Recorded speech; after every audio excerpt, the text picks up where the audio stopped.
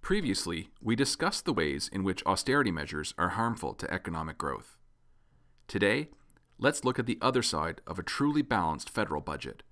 Not cuts, but revenue. Taxes collected from wealthy multinational corporations and invested in public services could benefit all Canadians. Corporate taxes in Canada, however, are currently extremely low. In fact, Canada's corporate tax rate is the lowest of all G8 nations, including the United States. This tax rate is the result of a rapid decrease over the course of 15 years, from 28% in 2000 to 15% today. The low corporate tax rate takes its toll on government revenue even when profits are high. For example, the government's federal corporate tax revenues for 2013 were 17% lower than they were in 2008, even though corporate profits were 15% higher. It is estimated that every 1% decrease in the corporate tax rate equals $2 billion of lost corporate tax revenue per year. Canadian tax policies favor corporate interests in other ways too.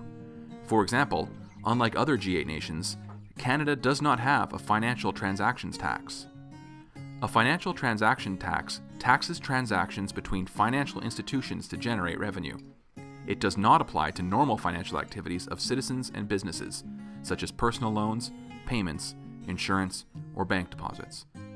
It's estimated that a financial transactions tax at the low rate of 0.5% would generate an estimated $5 billion a year in government revenues. Altogether, this lost revenue equals billions of dollars that could have been spent on quality public services that Canadians deserve, like healthcare, education, and food safety. The usual justification for low corporate tax rates is that businesses will use that additional revenue to create jobs, but this simply isn't the case.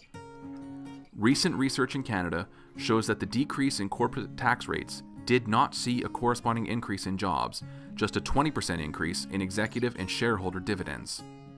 Canadian corporate holdings were approximately $630 billion at the end of 2014's first quarter, yet current trends in employment show small and medium-sized businesses, not multinational corporations, employ 2/3 of Canada's private sector workforce.